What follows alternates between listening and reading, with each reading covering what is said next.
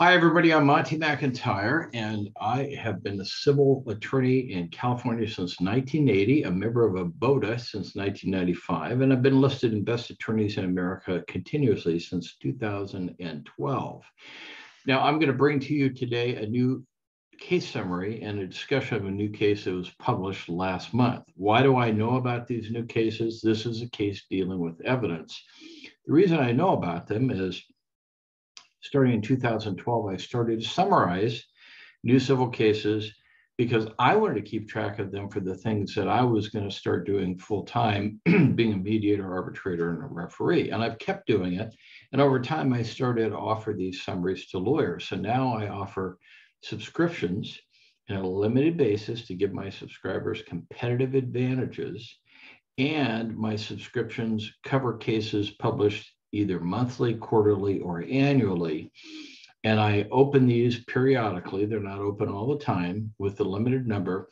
And what my subscriptions do is they're one paragraph summaries of these long cases, and they get you the information you need.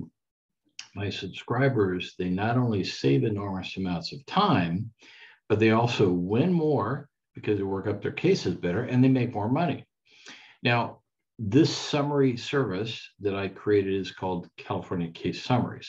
And so this summary that this case I'm going to discuss is one of the summaries in my publication that was published last month. Now, I use these summaries in my own work where I'm these days working as a mediator, arbitrator, and referee at ADR Services, so I can be the best that I can be, either settling your cases as a mediator or making fair and impartial decisions as an arbitrator or a referee. In addition to these things, I also help mentor young lawyers because there's a crisis in the law.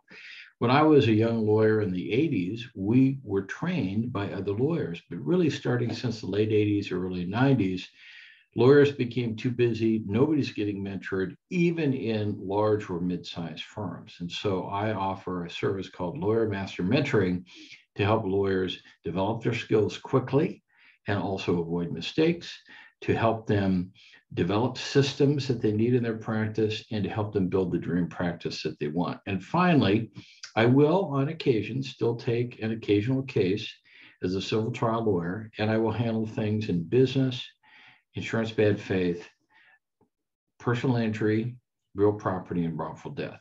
So this case that we're going to talk about today in today's blog, and this blog is going to be released on May 17th, is a case dealing with evidence. Now, one of the interesting things about evidence is, something you may want to use it as evidence, but the question is, can you get it admitted into evidence? So in this case, there was a very interesting case where the plaintiff was suing for things such as stalking, assault, intentional infliction of emotional distress, and domestic violence.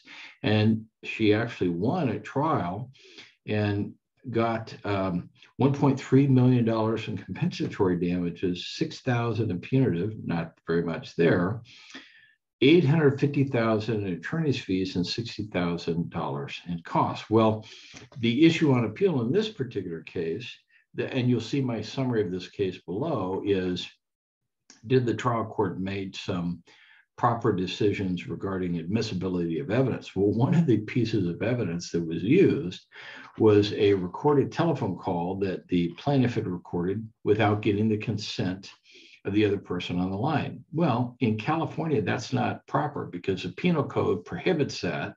And you can also get civil penalties against you if you record somebody without their consent.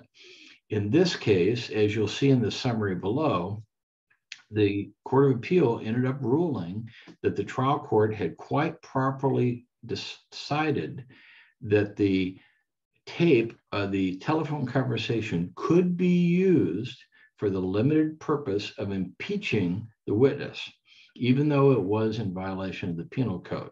So it's always good to keep up with your evidence. And even though the evidence cases aren't published as often as other areas, it's something that's really important for all civil lawyers to know who may go into the courtroom, because you have to get your evidence into, you have to get your documents and information into evidence in order to prove your case.